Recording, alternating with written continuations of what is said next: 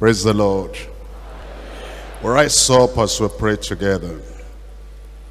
Father, in the name of Jesus, we thank you once again for bringing us together. Thank you, Lord, for your people gathered here. Thank you for your people gathered all over this country and continent and beyond this continent. Thank you, Lord, for helping us to share together the joy of being in Christ and the joy of having the promises of God fulfilled in our lives. We're praying, Lord, that tonight your blessedness and your glory will be upon the whole church and every individual in the church in Jesus' name. We're asking, oh Lord, that the word will find an entrance in our heart and it penetrates in our heart, enters our heart. Great will be the effect of that word in every life in Jesus' name. Bless all your people, Lord. We thank you because we know you have answered. In Jesus' name we pray. Thank you very much. We're looking at Job chapter 17 verse 9. Job chapter 17. We're looking at verse 9. The righteous also shall hold on his way, and he that has clean hands shall be stronger and stronger. We're talking about the conqueror's purity, the conqueror's holiness, the conqueror's change and transformation of life, the conqueror's sanctification. And we're talking about the power, the strength, the authority and the ability that comes along with that purity of the conqueror. And here we're told in Job that those who are righteous, those who have been converted, those who are consecrated to the Lord, those who are pure, purged, sanctified, separated from the world, that they will be stronger and stronger. That those who have clean hands and a pure heart, that the strength of the Lord will be manifesting through us, stronger and stronger, greater and greater. Not only that, we're told in Proverbs chapter 28 verse 1. Proverbs chapter 28, and I'm reading there from verse 1. It says in verse 1, the wicked flee when no man pursueth. Well, we need to know that the wicked is being pursued by Satan, being pursued by the consequences of sin. The wicked is being pursued by the judgment of God. The wicked is being pursued by the wrath of the Almighty God. But even when the wicked is not being pursued, when God gives a leeway, a kind of little time for him to rethink about his life, even at that time when Satan and the consequences of sin and the enemy are stopped pursuing, the enemy runs and flees when no man is pursuing. But then it says in the second part of that verse, it says, but the righteous are as bold as a lion. That is, when you become a conqueror, that is, you have that conquering spirit, and you have that conquering attitude and character, and the grace of God is magnified in your life. It says, when you become righteous, you become bold against Satan, and bold against evil spirit, and bold against every enemy, and bold against every foe, because the righteous, those who are made righteous by the blood of the Lamb, that their righteousness is within and without. Their righteousness is deep within their heart, and then it manifests externally in their behavior and character. Those righteous people are as bold as a lion, the king of the forest. We're looking at Daniel. In Daniel chapter 6, I'm reading from verse 10. And we see one of the examples of righteous people, bold people, courageous people, a person you cannot turn back, you cannot intimidate. Righteous people as bold as a lion. The people out of the power of the conqueror's purity. Daniel chapter 6. I read from verse 10. Now when Daniel knew that the writing was signed, he went into his house, and his windows being open in his chamber toward Jerusalem, he kneeled upon his knees 3 times a day, and he prayed and gave thanks before his God as he did aforetime. I'm sure you know the story. All those people conspired together, and they were going to destroy anyone that will pray unto the Almighty God and not make request before the king. All these 30 days, they said, for a whole month, the king on earth will be the king of heaven. They said the man will be the God, and that everybody should come to that God, that is the God with a small g, a human being, and make all their requests. And anybody who does not do that, who prays to the God of heaven, they'll throw him to the lions. But you must remember the power of Conqueror'S purity. That is when you have that purity of heart, and when you know that God is behind you, that underneath you are the everlasting arms, there is nothing to fear. That's why when Daniel knew that the right hand beside, he knew the conspiracy was very strong. And the conspiracy was backed up by a kind of law of the Middle Persians that changes not. He went into his house and then he opened the windows. He wasn't going to practice religion in secret. He wasn't going to be a secret disciple openly. He wanted to declare to everybody, this is where I stand. I pray God will give you that stand. I say God will give you that stand, that you'll be able to declare to all the conspirators that you stand for Christ, and whatever they will do and whatever they will say, that you're going to abide by this unchanging word of God. It was then they all came and they said, we saw you. We saw you, and then they reported it. And then the king felt sorry that the edict had taken hold on Daniel. And then they threw him to the lion's den. All through the night, Daniel remained in the lion's den, and nothing hurt him. There is power in purity. There's power in sanctification.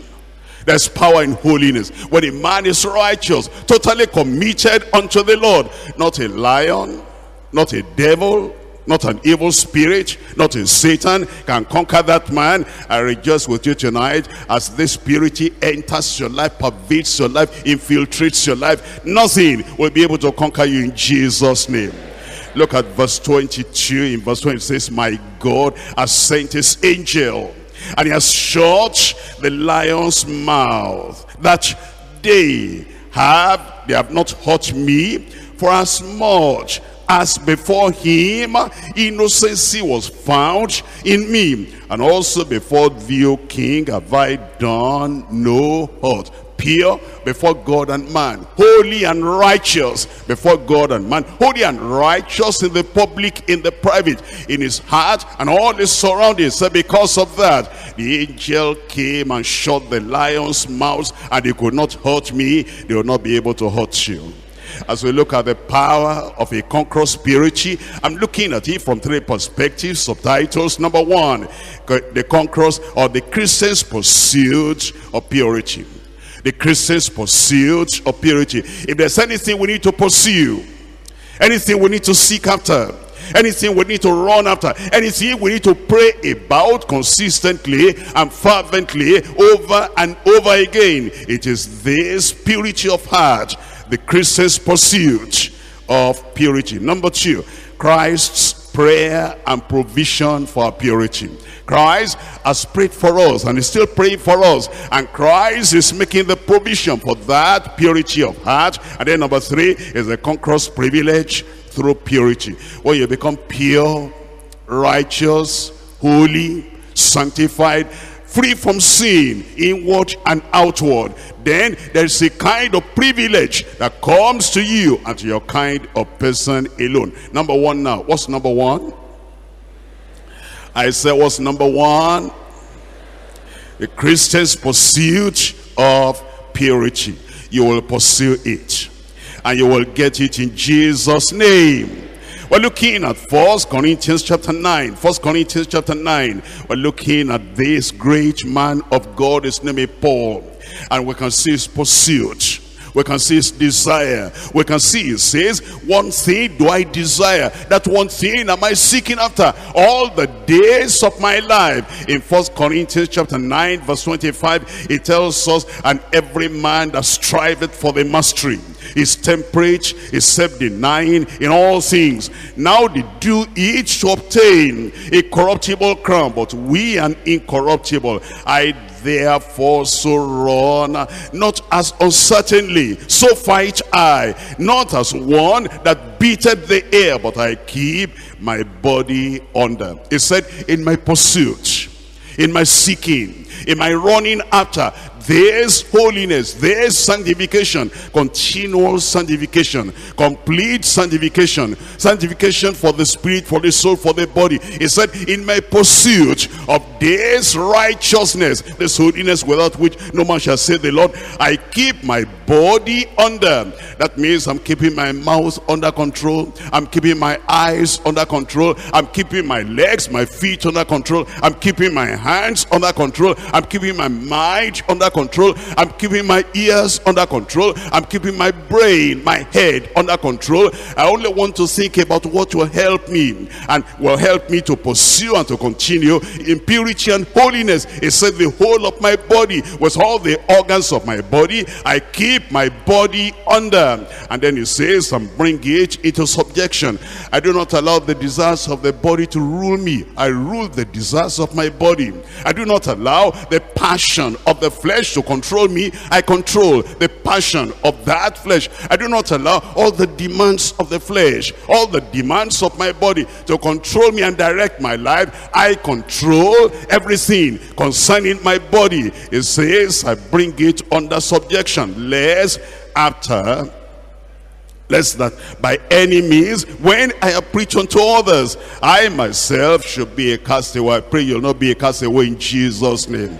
And that means then that in the pursuit of this holiness and righteousness and purity and this inward sanctification, you have something to do. Some things to lay aside, some things to reject, some things to destroy, and then without any hindrance or to pursue this great quality of heart and character, which is the purity of heart, the holiness of heart, which is the transformation in your very nature, in your very heart. And I pray that the Lord will do it for every one of us in Jesus' name. Because without this, whatever else you have means nothing. Without this, whatever else you do means nothing. Without this, whatever it is to acquire will not have any value in the sight of the Almighty. That's why it is the one single solitary thing for you to pursue all the days of your life after you are saved. And then you go forward again, you consecrate, lay everything upon the altar, and you say, in reality, Lord, I surrender all within me, all around me, all in my hand, all in my heart, all in my vision, all in my dream, I surrender unto you. And with that total consecration, you say, the fire from the altar of the Lord should burn every kind of carnal nature in you, and then it sanctifies you and purifies you and purges you and makes you holy within and without. And then after that, even after that sanctification experience, you're still pursuing that I will grow in that sanctification. You're pursuing, I will grow in that holiness. You're pursuing, I will grow in that purity of heart. It is that kind of person, it is that kind of believer that on the final day he'll be able to see the Lord in glory without any shame and without any reproach. I'm looking at Hebrews chapter 12. Hebrews chapter 12, I'm reading verses 1, 2, 3, and 4. Hebrews chapter 12 verse 1. Wherefore, seeing we also are compassed about with so great a cloud of witnesses, let us lay aside. Here is Paul the apostle telling all the believers that even though you are saved, praise the Lord, you are sanctified, praise the Lord, you are filled with the Holy Ghost, praise the Lord, but some things will try to derail you, to destroy you, to come back into your life. Some of those sins that we have given up, we have said no more, will try to come back to your life. And he said, lay it aside. That let us lay aside every weight and the sin which does so easily beset us. You know, the sin that does easily beset is different from one to the other. For Abraham is different. For David is different. For Achan is different. For Samson is different. For Solomon is different. And he says, whichever one is peculiar to you, that is likely to catch up with you and get you back again and get your face in the mud again, that you lay aside every sin that does so easily beset you, and let us run with patience the race that is set before us. I pray God will give you the grace to run.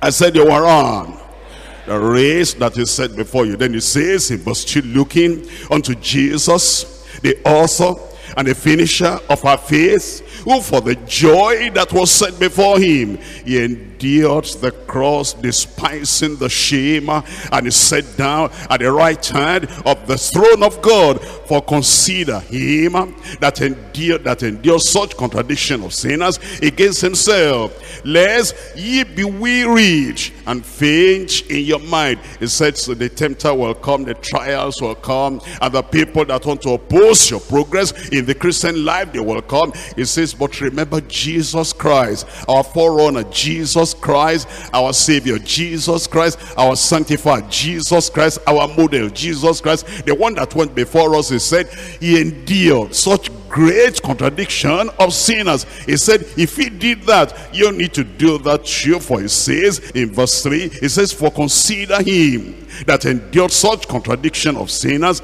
against himself, lest he be wearied and faint in your mind. You will not faint.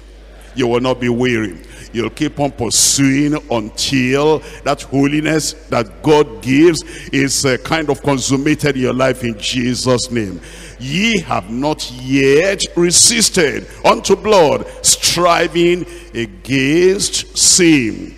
I was told in Galatians chapter 5, after you come to know the Lord, you are born again, you're a real child of God. Now, you cannot relax and say, praise the Lord, I'm saved. Praise the Lord, I'm sanctified. No more pursuit, no more strive, no more fighting against the flesh, no more trying to resist the devil and trying to resist all those temptations. I'm saved, I'm sanctified, and the Spirit of God dwells with him. He says, yes, even though that is true, that the pursuit must continue. In Galatians chapter 5, I'm reading there verses 16 and 17. It says, this I say then, walk in the Spirit, and ye shall not fulfill the lust of the flesh. For the flesh lusteth against the Spirit. The flesh, the natural self, the old nature, your propensities, your tendencies, and the possibilities of the past life will try to contend and fight against the power and the presence of the Spirit in your life. For the flesh lusteth, fighteth, striveth against the Spirit, and the Spirit against the flesh, and these are contrary the one to the other, so that ye cannot do the things that ye would. That's why the battle continues, the fight continues, and you will not fail, you will not fall in this fight in Jesus' name. In Galatians chapter 1, I'm reading from verse 14. Galatians chapter 1 verse 14, it said, I profited in the Jewish religion above many my equals in mine own nation, being more exceedingly zealous of the traditions of my fathers. You know, sometimes it may be the tradition of your fathers that you're trying to contend for, you're trying to maintain, and that goes against your progress of the Christian life. It may be the tradition of some people that have gone before you, and they say, this is what to do, and this is what to preserve. Paul the apostle was talking about his fathers that were long dead, the Jewish fathers, the Jewish patriarchs. They are gone already, and this is a new day that we're preaching Christ and exalting Christ. But there were those fathers, and their legacy was still lingering on. And all that they stood for their tradition was still lingering on. And he said, when I knew these Nazarenes, that is these Christians, when I knew the people that are following the way, and I felt they are not following the tradition of our fathers, he said, I pursued those people. I was zealous for the tradition of my fathers. When you look at your heart, you ask yourself, what am I fighting for? What am I pursuing? What am I trying to defend? What am I trying to uphold? Are you upholding Christ? Or you're upholding the tradition of your fathers? The tradition of the people that are dead? The tradition of the people that are no more here? Are you holding on to the word of the living God, the word that never changes, because he says, I'm God, I change not, and Jesus Christ the same yesterday, today, and forever? Is that what you are contending for? You are contending for the tradition of your fathers that are long gone. We must earnestly contend for the faith delivered unto the saints, not for the traditions of any elder. We're going to stand on the word of God in Jesus' name. As we sang, hold the fort, I'm coming soon. Jesus whispers still. It's not saying you hold on to the tradition of any of your fathers or your mothers. It's saying that you hold what he gave us, what Jesus Christ gave. And then we said, wave the answer back to heaven. By thy grace we will. We're not contending for tradition. We're contending for the truth of salvation, and the truth of holiness, and the truth of the power in the Holy Ghost. And to the end, we're going to stand by that in Jesus' name. But thank God the light came to Paul the apostle. The light is coming to you. I said the light is coming to you.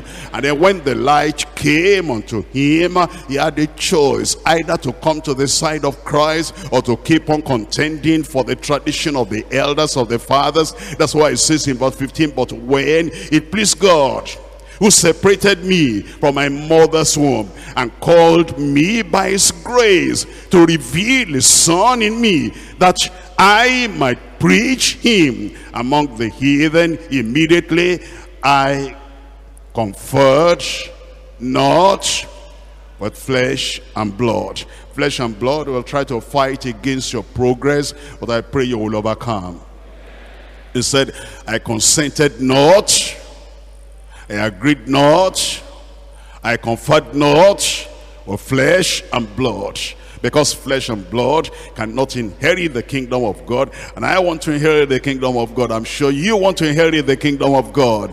And when flesh and blood will rise up to fight against this pursuit of holiness and righteousness and purity in your personal life, in the family, or in the church at large, that, you know, some people will say, enough of that, enough of holiness. Oh, it's not enough. We need it to be able to enter heaven.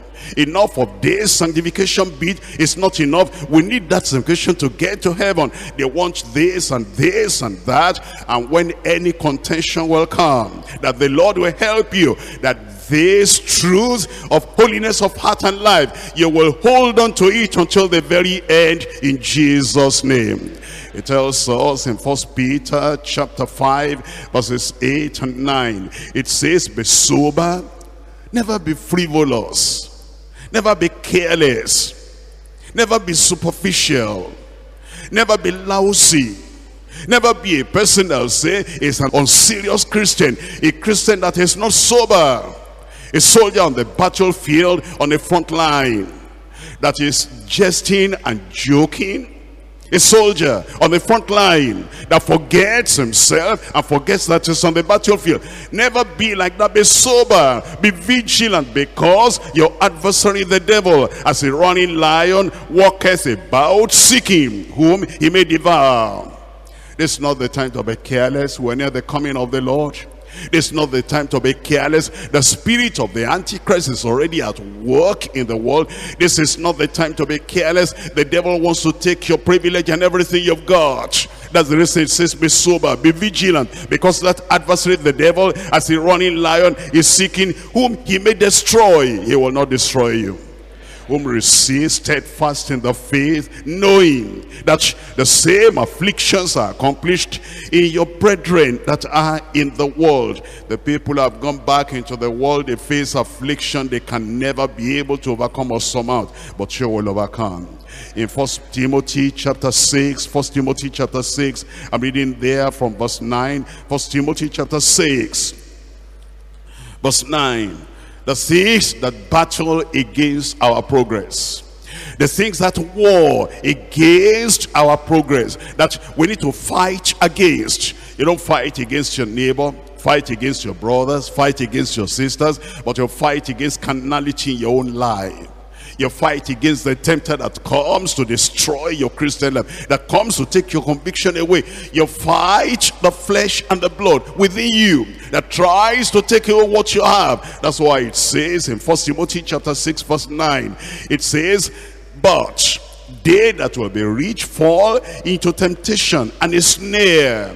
If you know what the people who are running after, instead of running after holiness, they're running after money, after wealth, after property, after cement and sand and stone and mortar. They're running after the things of this world. And that's why it says you beware. If your goal is still heaven, if your goal is still glory, if your goal is still the promised land, it says, but they that will be rich fall into temptation and snare, and into many foolish and hurtful laws, which drown men in destruction and perdition. For the love of money is the root of all evil, which while some coveted after, they have erred from the faith, and they have pierced themselves through with many sorrows. But thou, O man of God, any man of God here tonight, any woman of God here tonight, this is the message to you and to me, to every one of us. But thou, O man of God, O woman of God, O child of God, flee these things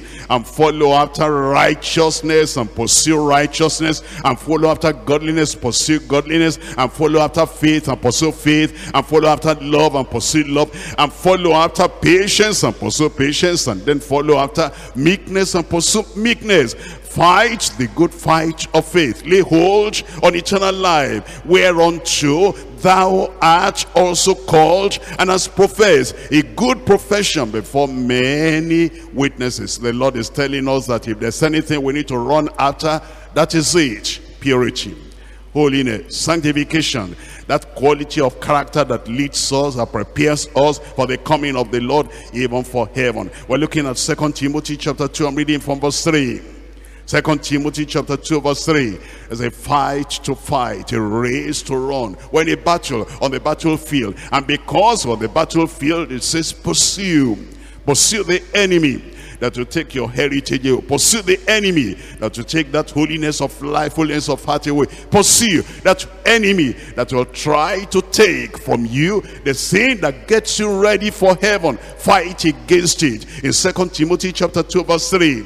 Now therefore, and your hardness, as a good soldier of Jesus Christ, you'll not get to heaven on a bed of roses. You'll not get to heaven by taking it easy. I don't want to fight against Satan. I don't want to fight against my natural propensities. I don't want to struggle against anything.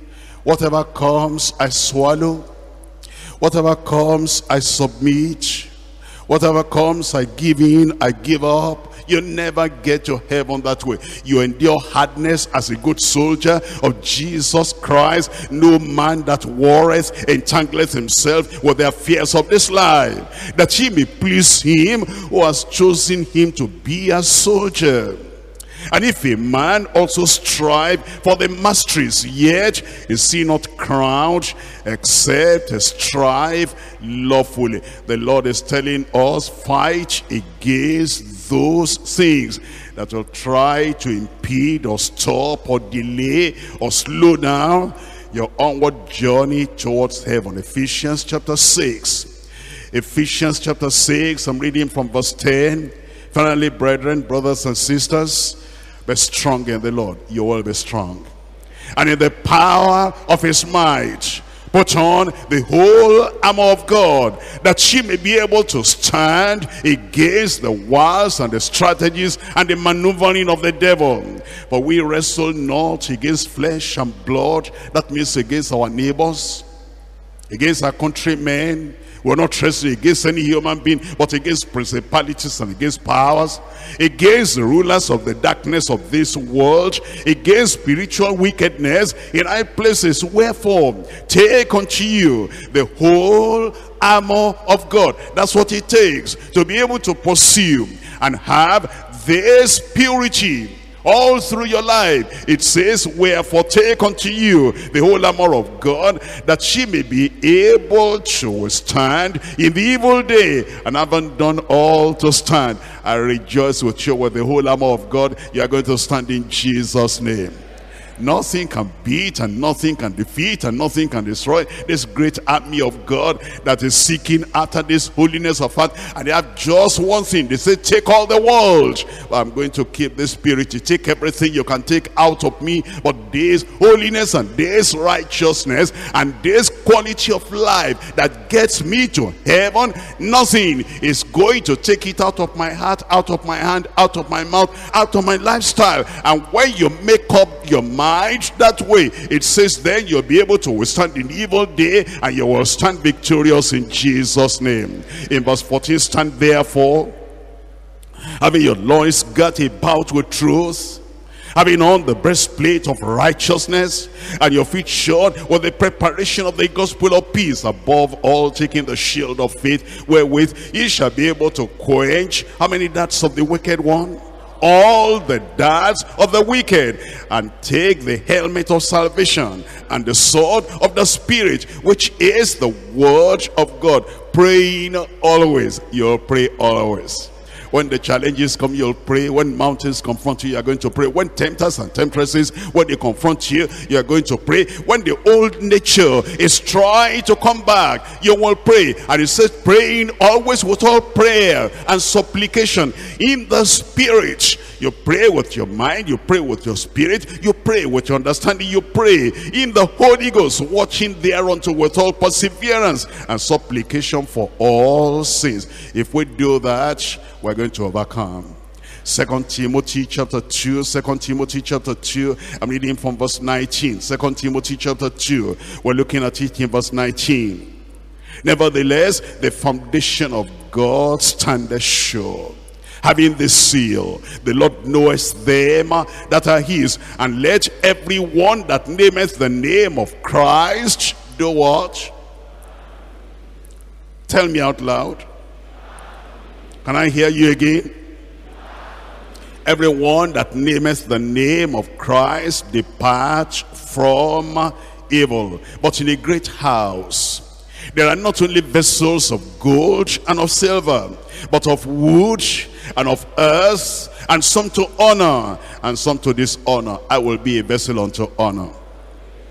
If a man, in verse 21, if a man therefore purge himself, if a man therefore purge himself, if a woman therefore purge herself, if a believer therefore purge himself, if somebody on his way to heaven, on his way to glory, if a man therefore purge himself from these, it shall be a vessel unto honor, sanctified and meet for the master's use, and prepared unto every good work. Verse 22, flee also youthful lust, flee also youthful lust, flee also youthful lust. Yeah, Paul the apostle, he was beyond 60 when he was writing this about, in fact this was the last epistle that he wrote, where before he died, and yet at old age, he said useful lust. They still try to come back even in old age. Remember, the time that David fell, he wasn't a teenager. The time that David fell, he wasn't below 30 years of age. The time that David fell, he was almost an old man already, about to enter the grave already, and yet he still fell. That's why it says, whether you are young or old, in your teenage years, or your 20s, or your 30s, or you're in your 40s, or 50s, or 60s, or 70s, even in your 80s, It says you'll still flee all these youthful laws, but follow righteousness and faith and charity and peace with them that call on the Lord out of a pure heart. I pray that this pursuit of purity will never leave you in Jesus' name. Will never leave your family in Jesus' name. I will never leave this church that heaven calls Deeperlife Bible Church. This pursuit of purity will always be in this church until we see the Lord face to face in Jesus' name. But you want to know that Christ has prayed for us. He prayed for purity. He prayed for our holiness. He prayed for our sanctification. That's why I come to point number 2 now. Christ's prayer and provision for our purity. John, Gospel according to St. John, chapter 17. Gospel according to St. John, chapter 17. I'm reading from verse 9. John, chapter 17, verse 9. I pray for them. I pray not for the world. This special prayer is not for the worldling. It's not for the worldly. It's not for the people that their heart, their mind is all over in the world. It's not for the people that don't have any goal of heaven. This is for the heavenly minded person. For the person that is saying, oh Lord, help me. I don't want to remain trapped in this world when the trumpet shall sound. I want to be able to go with the people of God when the saints go marching in. He said, I'm not praying for the world, this kind of prayer, but I'm praying for them which thou hast given me, for they are thine. Look at verse 20. Neither pray I for these alone, but for them also which shall believe on me through their word. We have believed on the Lord Jesus Christ with the words of the apostles. That's how we got saved. That's how we got all these blessings of the kingdom. It says, I am praying for them. What's the prayer? Look at verse 17. It says in verse 17, sanctify them. Sanctify them. The Lord will sanctify you. If you got it before, you'll get it all over again. I said you'll get it all over again, so that there'll be a kind of new sanctification, renewed sanctification. You lay everything upon the altar again and say, I'm wishing for the fulfillment, a greater fulfillment of the prayer of Jesus Christ for the church, the fulfillment of the prayer of Jesus Christ for the host of believers. I want to be a partaker of that. Sanctify them through thy truth. Thy word is truth. Can I tell you that Jesus has not stopped praying for you and praying for me and praying for his church, that his church will be pure, his church will be holy, his church will be sanctified, his church will be united in this holiness experience. Look at the passage of scripture that says Jesus is still praying that prayer for us in Romans chapter 8. Romans chapter 8, I'm reading from verse 34. Romans chapter 8, verse 34. Who is he that condemneth? It is Christ that died, yea rather, that is risen again, who is even at the right hand of God, who also maketh intercession for us. If you're a student of the Bible, you can begin to ask yourself, what is the Lord praying about now? Concerning you, concerning me, concerning the church. Because it says, Christ maketh intercession for us. Can we think about each one by one? Is Christ praying for us to have more money? Is Christ praying for us to amass all the sand and all the stones and all the cement of the world? Is Christ praying for us to be able to amass all the wealth of the things of this world? Didn't Jesus say, what shall it profit a man if he gains the whole world and he loses his own soul? That's what he said. He cannot be praying for us to have all the things that will perish. Didn't you say that, look at all this temple and look at all the stones, not one will be left upon the other. Everything will be destroyed and thrown away. He cannot be praying for us to have the things that are going to be destroyed on the final day. He's praying for the things that abides forever. He's praying for the experience that abides forever. The same kind of prayer that he prayed for his disciples when he was here on earth. That's the kind of prayer he's still praying for us now. Sanctify them through thy truth. Thy word is truth. It tells us in Hebrews chapter 7. Hebrews chapter 7, talking about the prayer that Jesus Christ is still praying for his own disciples even today, for the believers even today. Christ's prayer for our purity, for our holiness, for our righteousness. Christ's prayer for our sanctification is praying for you. I pray that you'll cooperate with Christ. I said you'll cooperate with Christ, and the effect of this prayer will be known and felt and realized and experienced and lived out in your life in Jesus' name. In Hebrews chapter 7 verse 25, wherefore he is able also to save them to the uttermost that come unto God by him, seeing he ever liveth to make intercession for them. He ever liveth to make intercession for them. Who are the people? The people who are saved, and he wants to save them to the uttermost. He doesn't want any stain of sin in our lives, any weakness of sin, any reproach of sin, any kind of weakness in sinning. He doesn't want that to remain in us. Because of that, he ever liveth to make intercession for us.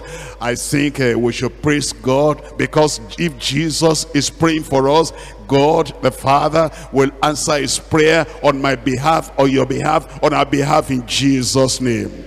And he ever liveth to make intercession for us, to have this kind of experience. I'm looking at Hebrews chapter 9. Hebrews chapter 9, I read verse 14 there. Hebrews chapter 9 verse 14, how much more shall the blood of Christ, who through the eternal Spirit offered himself without spot to God, purge your conscience from dead works to serve the living God. That's the provision. We've seen the prayer. Now we see the provision is purging us, purifying us, sanctifying us. And it says it is the blood of Jesus Christ that does that. I want you to look at Titus chapter 2 verse 14. Titus chapter 2 verse 14, the provision that he made for you to have this purity, this holiness, this sanctification. And this is what makes you more than a conqueror. Titus chapter 2 verse 14, who gave himself for us, who gave himself for us, that he might redeem us from all iniquity, and purify unto himself a common person, a lowly fellow, a weak Christian. What kind of people is he purifying? Peculiar people, zealous of good works. Those are the kinds of people that the blood of Jesus is working on. Thank God it's working on you. I said thank God it's working on you. He will accomplish that in Jesus' name. Ephesians chapter 5, Ephesians chapter 5, Ephesians chapter 5, I'm reading from verse 25.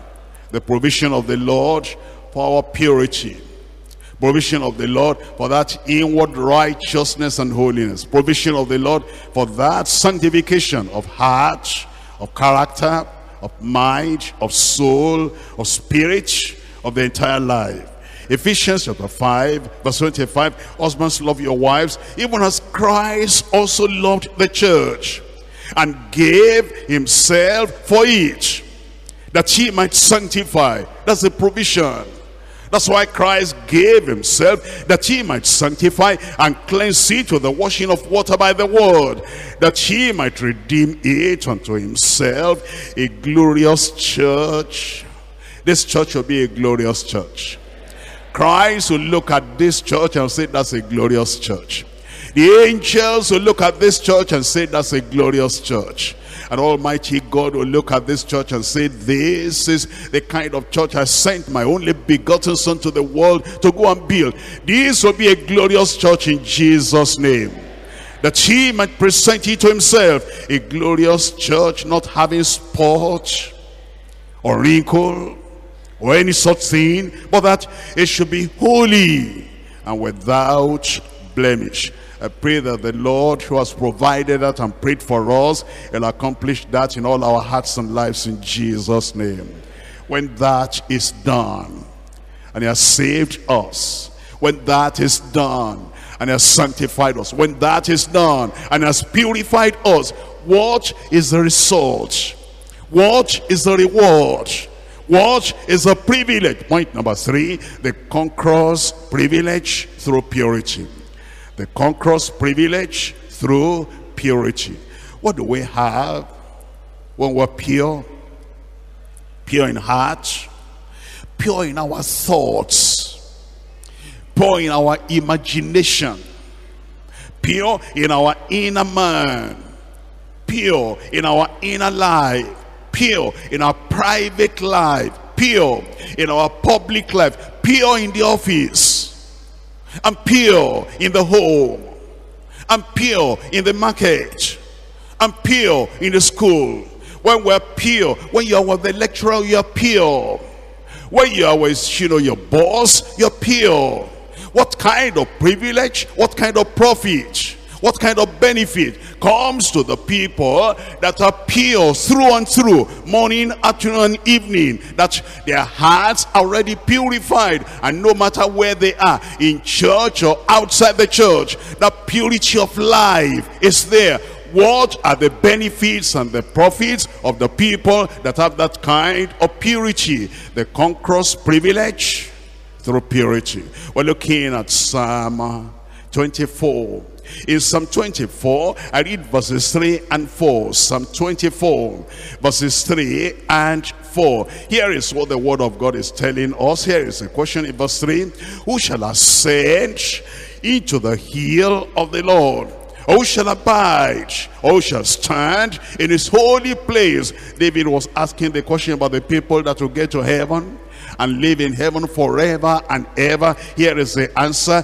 He that has clean hands and a pure heart. Their hands are not sticky. Their hands will not pick up money belonging to other people. They have clean hands. And the money of other people will not stick to their hands. Their hands are clean. Not only that, they will not touch other people's wives. Their hands are clean. Not only that, they will not touch any abominable thing. Their hearts are clean and their hands are clean. Who are the people that will get to that eternal glory, eternal place of abode that Jesus said, you believe in God, believe also in me, that in my Father's house are many mansions. If it were not so, I would have told you, I go to prepare a place for you. That place has gone to prepare, that is called heaven, a better country, a better city. Who are the people that will get here? There, they that have clean hands. They're not the people that are defiling other people's daughters, and then they get all these teenagers and defile them. Clean hands and a pure heart. Then it says the people that have not lifted up their hearts unto vanity, and they have not sworn deceitfully. Those are the people that are going to make it. I pray you will make it. I said you will make it. We're looking at Psalm 15. I'm reading from verse 1. The privilege of the people that have this purity, this holiness, this sanctification, and they leave it out. They don't just say, I got it 1998. I was sanctified 1995. Not 1990, not 19 whatever. It is the people that have a present experience, a present day abiding experience, and that holiness of heart and life is still there. Those are the people. The Lord is not coming for the people that was sanctified 20 years ago. He's coming for the people that presently in their life, presently in their heart, and presently in their day-to-day behavior and character, that holiness and purity and righteousness is still there. It will be there when Christ comes in your life, in Jesus' name. Psalm 15 verse 1, Lord, who shall abide in thy tabernacle?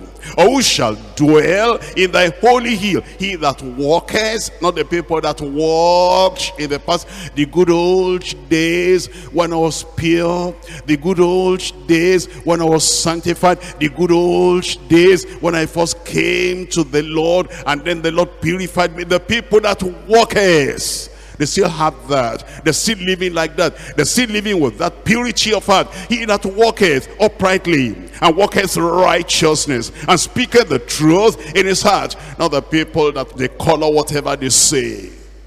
Not the people that are looking for some undue advantage, and they're looking for that through deception and lying, having the nature of the devil who is a liar. Well, it says, the people that speaketh the truth in their heart, he that backbiteth not with his tongue, not the talebearers and the backbiters and the gossips, and nor doeth evil to his neighbor, nor taketh up a reproach against his neighbor, in whose eyes a vile person is contemned.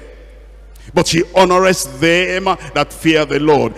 He that sweareth to his own heart and changeth not. You come to the retreat and then you make consecration, you swear to your own heart, and then you go back home, you go back to the office, and your wife says, you cannot live like that. If I'm going to remain married to you, say, well, I've sworn to my own heart, I change not. Or it may be your husband that say, you cannot live like that. You cannot take that decision here in my home, because I am the head of this home. And whatever I tell you to do, you say, I swore to my own heart, I change not. Or it's a religious man somewhere that will tell you, hey, look at this. This is where your father was born, and it was your father that laid the foundation stone of this church building. You cannot talk about being born again, because this is the tradition of your father. Say, I swore to my own heart, and I change not. The people who are going to get to heaven, they are not like chameleons. When you are in Rome, do as the Romans do, and then when you are in Jerusalem, do as the Jerusalem people do. They are the people who are consistent. They are the people, whenever they find themselves in Egypt or Babylon, in Israel or in Africa, they say, I swore to my own heart that this is the way to live, and I'm going to live like that. And for the rest of your life, you're a man, a woman of conviction and courage, and you're able to stand by the word of God. You will stand in Jesus' name. I said you will stand in Jesus' name. Not the people, when they were still in school, they were believers, real children of God, and they profess sanctification and holiness. And then when they eventually graduate and get to a place of work, their boss in the place of work will tell them, you cannot carry that one here. I used to know one person going to Deeperlife. Holiness, holiness, holiness. Sign this. I'll not sign anything with fraud. And then the fellow lost his job. And if you come here and then you say, I'm not going to sign something, be very careful. We know you people. And then the fellow will say, I'm sorry, sir. I'm sorry, sir. I'll never say sorry to the devil. I said, I will never say sorry to the devil. Did Moses say sorry to Pharaoh? Did Shadrach, Meshach, and Abednego say sorry to Nebuchadnezzar? Did the apostles say sorry to Herod? You know, somebody sign this one and do this one. Sorry, sir. I'm sorry, sir. Me?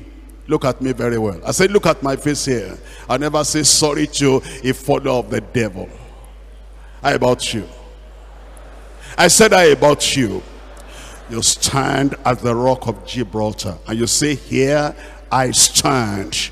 I swear to my own heart, I will not change. Am I talking about you? I can't see you. Where are you? Don't hide away in the dark. Let me see your hand. You say, I swear to my own heart, I change not. Whatever the devil will do. After all, what can the devil do? What can Pharaoh do? Pharaoh will drown in the river in Jesus' name.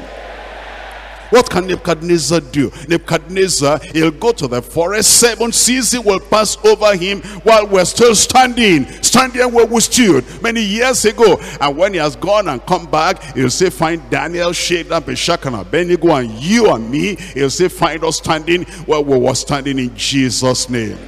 And after Herod has gone and eaten of worms, the church will still be standing. Will be standing forever in Jesus' name. Believers don't cringe, and the believers, they don't bow, they don't submit to the devil or to any messenger of the devil. We say, whether it be right to obey you rather than God judge you, but we must do, and we must be able to proclaim and say those things we have heard from the Lord. I pray that you'll stand like that in Jesus' name. He that sweareth to his own heart and changeth not, he that putteth not out his money to usury, unlawful gain, nor taketh reproach against the innocent, he that doeth such things shall never be moved. You will not be moved in Jesus' name. Matthew chapter 5, here are the words of Jesus. Matthew chapter 5. Matthew chapter 5 I'm reading from verse 8. Matthew chapter 5, reading from verse 8. Blessed are the pure in heart. Is it possible to be pure in heart? Is it possible to be pure in life? Is it possible to be pure in the private? Is it possible to be pure in the public? Answer me. Jesus said, blessed are the pure in heart. What will happen to them? For they shall see God. You will see God. I'm looking at Hebrews chapter 12 verse 14. Hebrews chapter 12 verse 14. Hebrews chapter 12 verse 14. Follow peace with some people. How many people? Praise the Lord.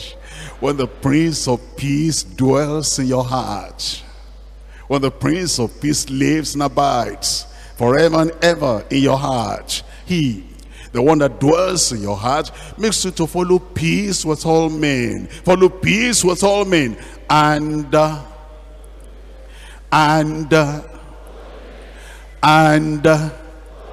holiness, without which no man shall see the Lord.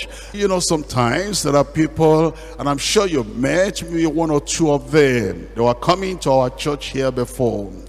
And because of the holiness, and we don't talk too much about how to get more money, how to cheat, how to steal, how to be clever, how to do fraud, how to gain unlawfully, how to be able to amass wealth, how to use your contacts so that you'll be able to have all the money you can have, because we don't talk about that. And they say, every time holiness, I'm fed up with holiness. I want to go and get some sand and cement. I want to go and get some stones and bricks and blocks. I want to go and get the things that will perish with the world. They leave. And then when you see them outside, say, my friend, what happened to you? I thought I used to see you in our church, Deeperlife Bible Church. He said, yes, I used to be there. But you know, they don't have anything to talk about in that place about heaven. They only talk about heaven, about holiness, about sanctification. And I needed money. Well, we are not poor either. Are we poor? We don't even have the place to park all the cars we have. We're not poor, because Jesus said, seek ye first the kingdom of heaven and the kingdom of God and his righteousness. And then what else? What else? All these things shall be added.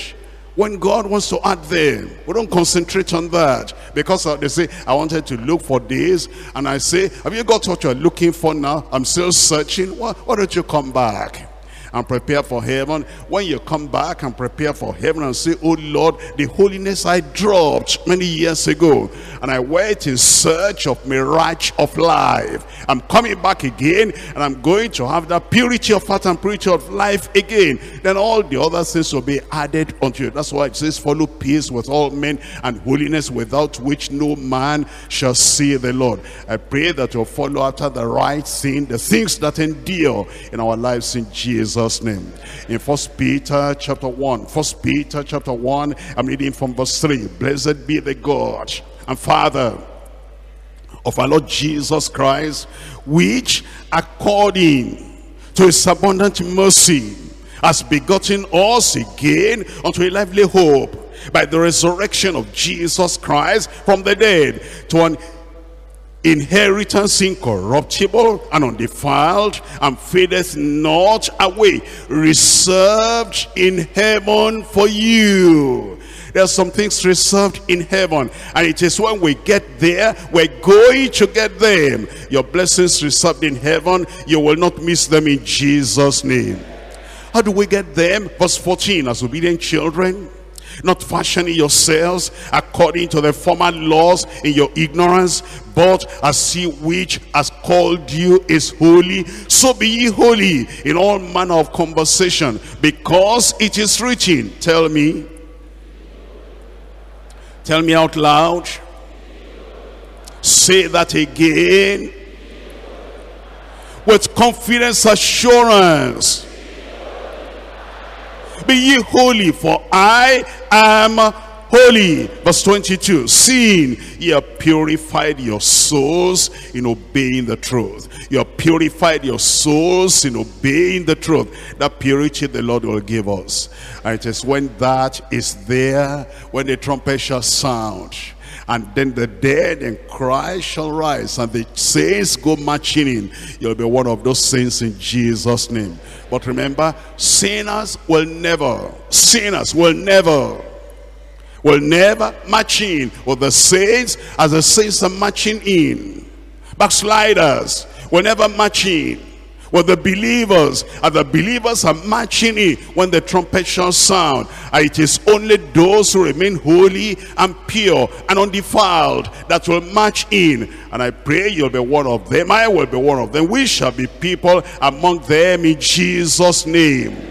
1 Corinthians chapter 15 verse 51, behold, I show you a mystery. We shall not all die, we shall not all sleep, but we shall all be changed in a moment, in the twinkling of an eye, at the last trump. For the trumpet shall sound, and the dead shall be raised incorruptible. And we, everybody say we. Say that again, we. And we shall be changed. You'll be part of us in Jesus' name.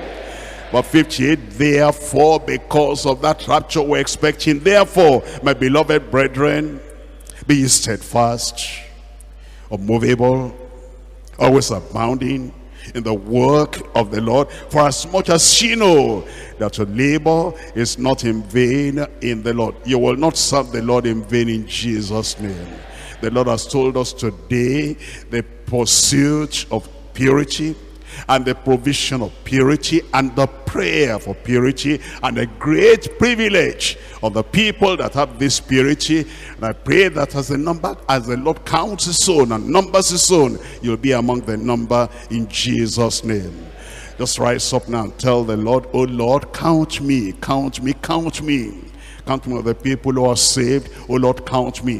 When you count those who are saved, who are sanctified, who are purified, who are made holy, Lord, count me. When you count up those, the people who are going to make it on the day of rapture, Lord, count me. I want to be part of them. Anything that will hinder me, I lay down, I lay aside that purity of heart and that holiness of heart and life. I want to have the Conqueror'S purity, and I want to have the power, the strength. I want to have the purpose. I want to be able to have the ability, the privilege of the people who are pure in heart and pure in soul and pure in mind and pure through and through, inside and outside, in the private and the public. Oh Lord, do it for me right now. Lay everything upon the altar and say, Lord, do it all over again. Let the fire of holiness burn once again. The fire of purity, let it burn once again, and burn everything out of my life, out of my character, out of my personality that is not of the holiness of the Lord. Do it for me even tonight in Jesus' name, and the Lord will do it. Open your mouth and talk to the Lord in prayer and say, Lord, help me. Lord, help me. Lord, help me. I want to be holy. I want to be pure. I want to be sanctified, purified, purged. My soul, my spirit, my life, my inner life. No pretense, no pretense, no pretense. No frivolity, no superficiality, no external religion, no Pharisaic religion. Through and through, in my heart, in my soul, in my mind, in my inner being, inner man. Lord, do it again. And let the fire of holiness burn. Let the fire come from your altar and burn every chaff and burn every uselessness away from my life. Do it, Lord. Do it, Lord. Do it all over again. Even if we are sanctified before the Lord, sanctify me, sanctify me, sanctify me all over again. My spirit, my soul, my mind, my will, my tendencies, my propensities, everything, my thoughts, my mind, my imagination, my tongue, my hand, every part of me, sanctify, purify. I lay everything on the altar once again. It's a pursuit. There's a battle, there's a fight. And the enemy will try to contend against your soul, Contend against your progress, and contend against the possession and the preservation of that holiness of heart, holiness of life. And you are telling the Lord, oh Lord, oh Lord, this is the greatest heritage I have. Let nothing take this away from me. The greatest heritage, the greatest experience, the greatest possession that I have. Let nothing take this from me. Don't pursue money. There are things money cannot buy. Don't pursue property. There are things property will not satisfy. Don't pursue the wealth of this world. There are things that the wealth of this world will not be able to satisfy. But this holiness of heart and sanctification and purity of heart and life, lay everything on the altar. And when you make your consecration, make it in such a way that nothing will be able to take it away from the altar. He that sweareth to his own hurt and changeth not, he or she that sweareth to our own hurt and changeth not. Whatever you have to lose to keep holiness, whatever you have to give up to keep the purity of heart and life, give them up and say, Lord, I give it up. Lord, I give it up. Lord, I give it up. Whatever.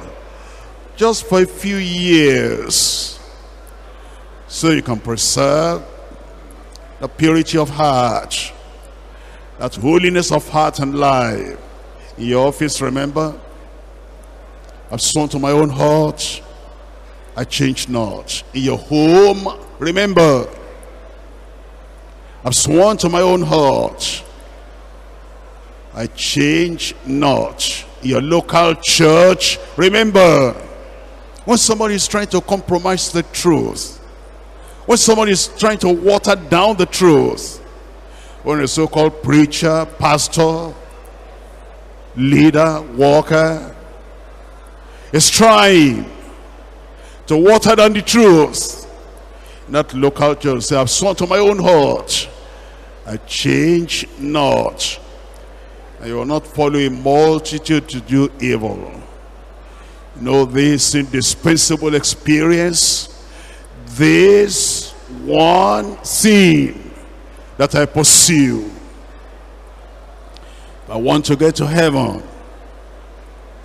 Holiness of heart, holiness of life, purity in your soul, purity in your spirit, purity within, purity without, purity in the day, purity in the night, purity in your imagination, purity in your thoughts, and purity in your life, purity in everything that you do. When church people are there, when church people are not there, holiness of heart and holiness of life. Jesus is praying for you. Let your prayer match the prayer of Jesus. Sanctify them, Lord. Sanctify them, Father. Sanctify them through thy truth. The word is truth.